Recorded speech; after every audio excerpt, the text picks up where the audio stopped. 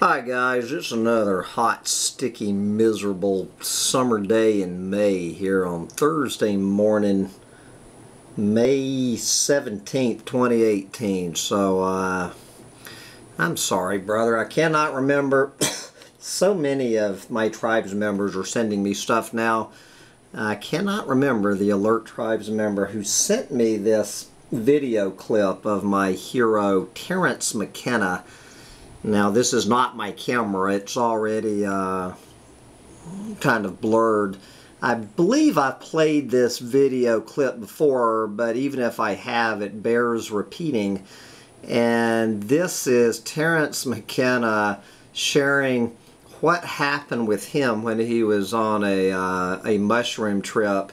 And he asked the mushroom god, "How do we save the planet?" And this is what the mushroom god told him on this particular trip. Take it away, Terence McKenna. I said to the mushroom, "So how can we save the world?" And it hesitated roughly a third of a second and said every woman should bear only one natural child. I thought about this for a long time before I ever publicly mentioned it to anyone. And I realized, you see, I think that what is destroying us are two things. Number one, an uncontrolled rise in population that wipes out every good intention, every social program, every expansion of agriculture succumbs to expanded population. This is destroying us.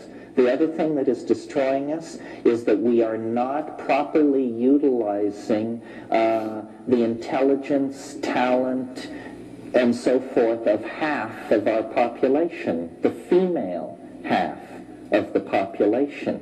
Now, people say that we must, women must be promoted to professional positions and power positions, and of course this is true, and I agree, but what is really holding women back is that they spend a staggering amount of their creative lifespan raising children.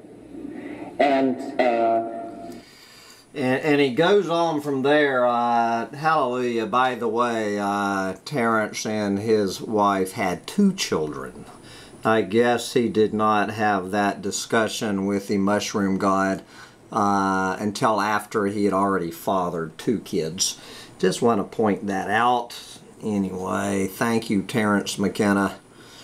And anyone, obviously, guys, if you're not familiar with Terence McKenna, he is probably my number 1 all-time Humptydumptytribe hero. It is Terence McKenna, certainly more than any other human that I can either thank or, should I say, blame for walking away from my $100,000 a year job as a clueless fucking moron real estate investor and house flipper and real estate agent, so I could end up being a homeless vagabond doomsday prophet.